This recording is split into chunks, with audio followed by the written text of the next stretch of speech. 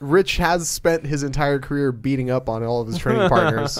So, there's that. Yeah, it's that effect where you're like, man, that guy sucks. But then you like see him work out and you're like, oh, he's still miles ahead of me. Yeah, that is a good point. There is always that loss of perspective for literally everybody who's ever gone and trained full time with Rich. Just they spend 2 years losing every single day multiple times, and you can see the light leave their eyes. Yeah, it's the same thing that happens with Steph. That's what I was saying. Oh, okay. That's no a real thing, by the way. They talk about that. Like some wrestlers talk about that. How sometimes was when so there's a lot of college wrestlers who transition out into like kind of the freestyle world afterwards. So they wrestle in like these kind of brutal collegiate wrestling rooms, folk style at Iowa or at Penn State, something like that. Then they go and they have teammates or they have underclassmen who take their place at their weight class. Then they go out into the freestyle world, and sometimes they're having to face off against guys who were on the same team as them, who maybe were the guys who took their place after them or whatever.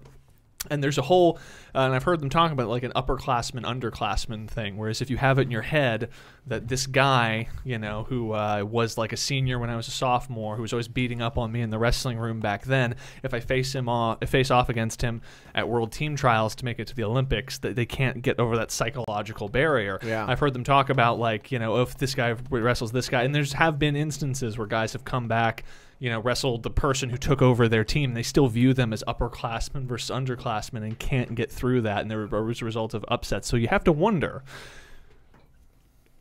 what's the confidence level of someone who, as opposed to being the big dog in his gym, who thinks, man, my dick is 3 feet wide because I'm beating up on everybody, I must be the fittest man alive. He goes into the CrossFit Games, versus someone who loses every single workout, every single day, and he knows that he doesn't have that thing in the back of his head that says, maybe on my best day, I will win the CrossFit Games. I'll beat everyone else. Instead, he goes in every day knowing on my best days, there's always one guy who's better. Now, he might be the fittest guy on earth. And he's eating my Cheerios. That's right. During this monologue, he's eating my breakfast.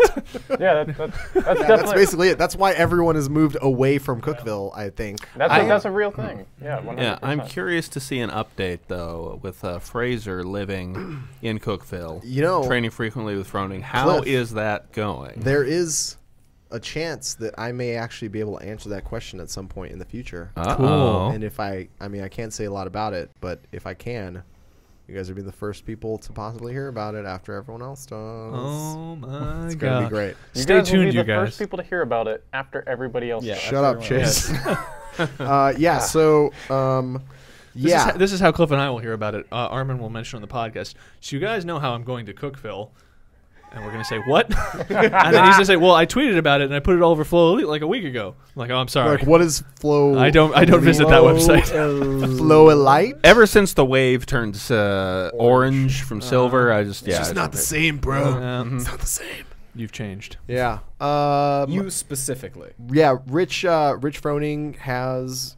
There's a reason why I think Rich was very smart with how he presented himself in the years of his dominant reign. He basically made himself the upperclassman and everyone else the underclassman for 8 years, pretty much. And it worked, and it continues to work because I still think people get into competition with him and believe that they should lose to him. So yeah, there's just, I cannot imagine, after Matt Fraser's performance in the last CrossFit Games, that there's a Rich Froning out there who's not training for individual competition, who's beating him at anything. Well, okay, so that's a great point, and I brought this up to we have a guy here, Ryan Fenton, who works at Flow, and he's a track guy by his background, and I was trying to describe to him the difference between Rich Froning and Matt Fraser, because he asked me, he was like, so who would win if Rich came back individual, which is a really strange question to ask when like everyone's asking that question. It's like cool that question is like sort of transcending past just like nerdy gym talk. And I mean, obviously I have no answer to that, who knows, but the thing that I kind of like explained to him was Rich Froning won the CrossFit Games 4 times as an individual, never until the very end really having to push himself to his full capacity. Like everything that he did, he was never. I mean, he ran away with it on the last day of competition, but generally speaking, he had to like work his way to the top throughout the weekend, and then spend the last day, because he was so well conditioned, dominating the competition where everybody else was falling apart. But in each individual event, his whole thing, and he always said it himself, was all I'm trying to do is beat the person next to me. So he never really was forced to, put out 100% of his maximum effort, because no one was ever pushing him to 100% of his maximum effort. The only time we ever saw him do that was in 2014 when he, after the first couple days, he had like a really bad start. He kept messing up workouts.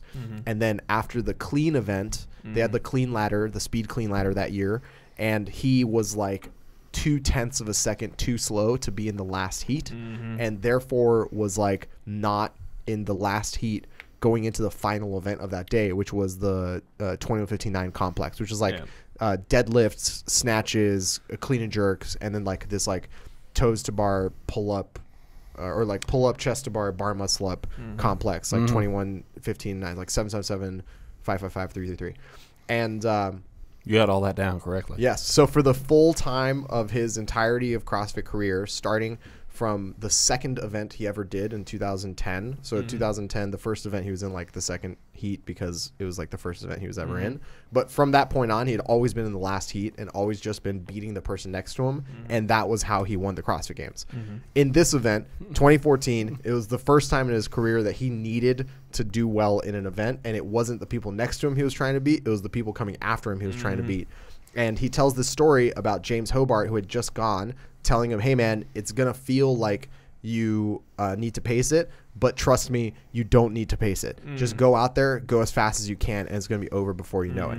And Rich came onto the field and delivered what can only be described as like an earth-shattering performance to like, it's a 5.5 minute workout, and he finished 40 seconds ahead of second place and was just furious the entire time. So like, if we look at the peak of his ability to like sort of move weight and like do work, that was the one time he was ever really pushed. Now on the flip side, you have the furious Matt Fraser, who literally shows up every event and is like, fuck everybody. I'm going to fucking win. You guys are going to suck dick. I'm taking first place in every fucking event at the CrossFit Games. And does not care whether he beats the second place person by like 2.5 seconds or 2.5 minutes. To the point where like, even when he's pacing an event, like the last event at the 2017 CrossFit Games. That was the only moment where he slows down for just a second. Yeah, he slows down for just a second, looks around, and realizes he's still in fucking first place. Yes. And he's like, hey, what are you guys even doing with your time? Do you not exercise? Do you not practice this shit? And then goes on to fucking win that event again. Yep.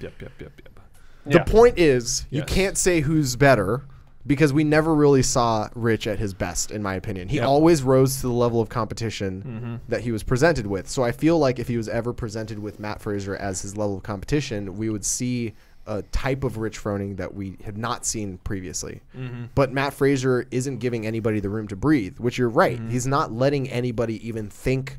Like, if you look at what Matt Fraser is doing and you try and compete against him and you allow him to get in your head, you have lost. And you will never win. Because that is the game he is playing.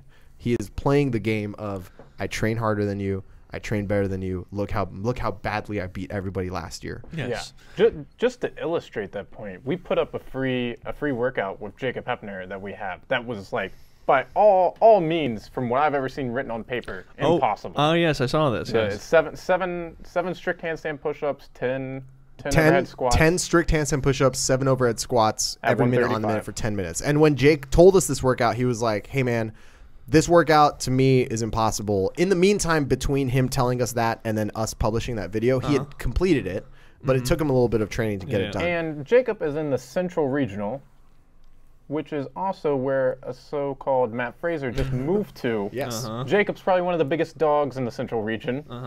Matt Fraser found this workout, did it just to motherfuck Jacob Hepner. And he specifically put up the video was like, I warmed up with this so-called quote-unquote impossible workout today. And I was like, I've been killed.